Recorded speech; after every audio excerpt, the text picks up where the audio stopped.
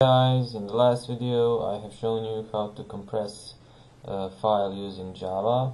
We have written this compress method. Now in this tutorial I will show you how to do reverse, or how to do decompression of the compressed file. So let's create a new Java class inside our file compression package. So new class, and let's call this class Decompression. And we will have a main method inside this class.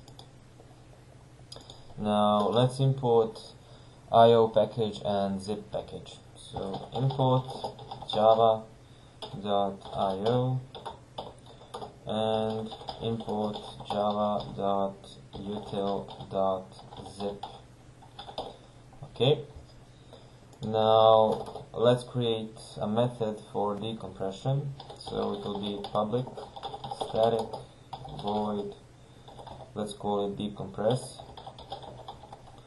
and it will have two arguments or two parameters. So the first argument will be a source file, that is a compressed file, and the second argument is going to be a decompressed file.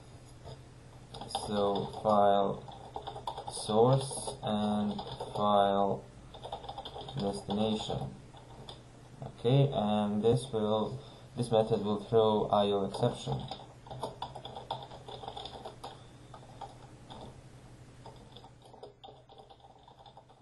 Okay, now let's create a buffer.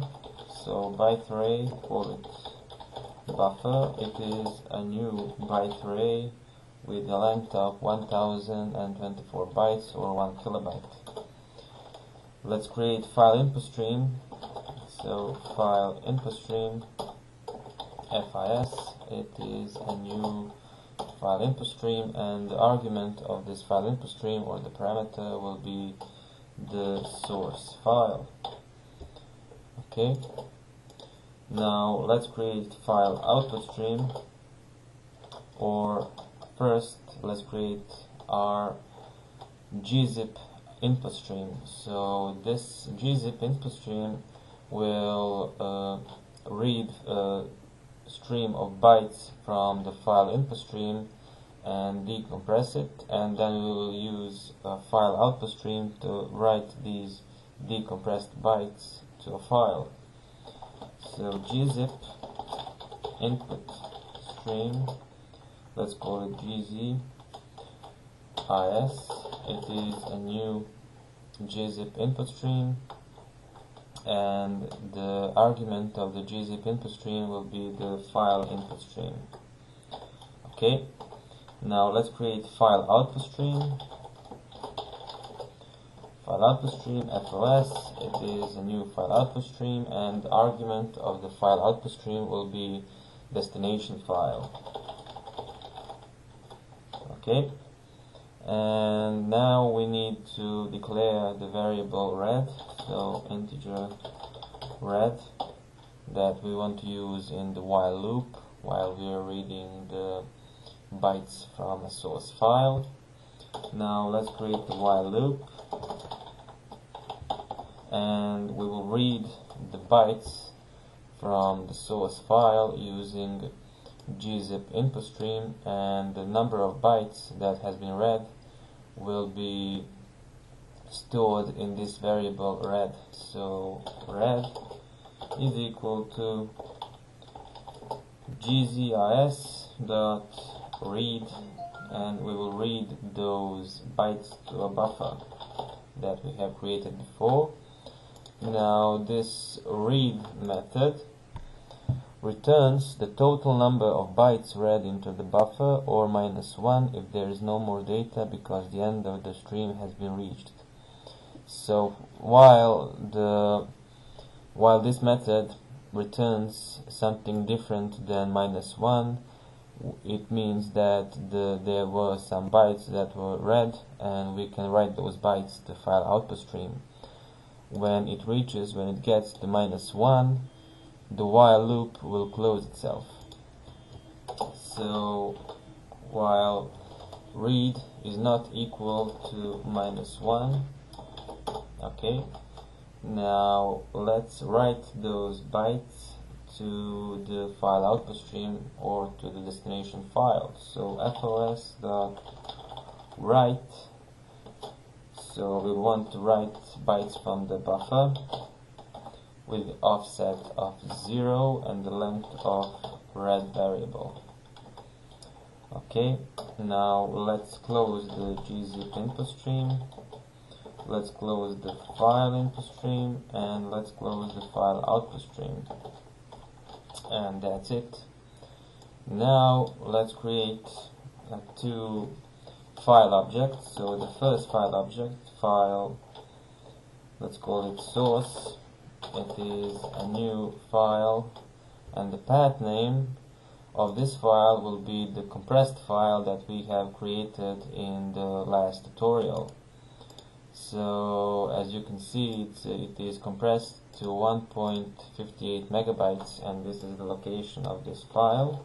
Let's copy this location and paste it here. Use the double slashes and add the name of this compressed file. In this case it is compressed.txt. Okay, now let's create another file. So this other file still doesn't exist. It will be a decompressed file from this compressed.txt. So destination, it is a new file, and let's copy this part of the path and add something like decompress.txt. Okay, now let's use the decompress method, but we need to write it in our try catch block. So try catch, and we want to catch this IO exception. So catch IO exception E, and we want to print that exception if it occurs. So system.out.print E, and in the try block let's call the decompress method and place the source file and the destination file as arguments. Okay, now let's save it and let's run it.